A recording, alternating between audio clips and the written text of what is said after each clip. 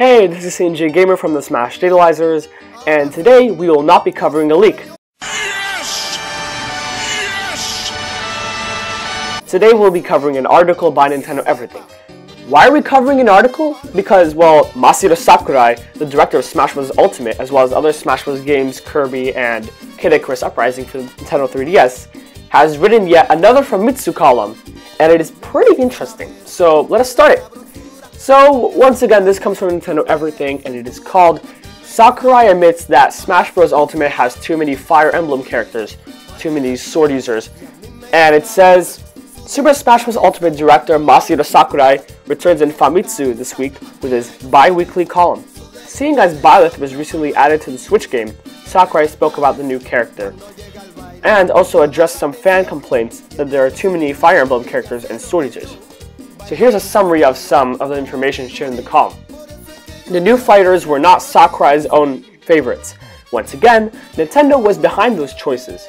This time, Sakurai is bringing the experience to play as the protagonist of a game you can play right now, right away. He tried to start working on a title where the original game was still in development. Sakurai says he understands well that there are too many Fire Emblem characters.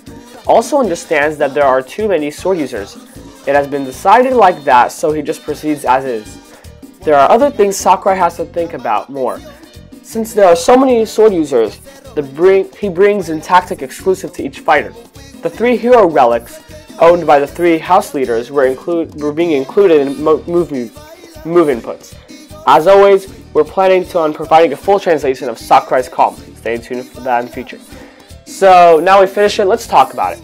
Now, I am actually happy that Sakurai is realizing that there are too many Fire Emblem fighters in Smash Ultimate, as well as too many swordsmen. There is another part that I think is also very important. Sakurai said that he wants us to play the protagonist from a series, which would probably mean that all future DLC will be only protagonists. This means that there would be no antagonists or sidekicks like the Phantom Thieves or Ferdinand von Aegir. I am Ferdinand von Aegir. I am Ferdinand von Aegir. I am Ferdinand von Aegir. I am Ferdinand von Aegir. But what do you guys think about this? Tell me in the comments. So make sure you subscribe, share, and like this video, as well as join the new Podcast Approaches Discord server, and to follow the Smash Datalyzers Twitter. And I'll see you guys later. Bye.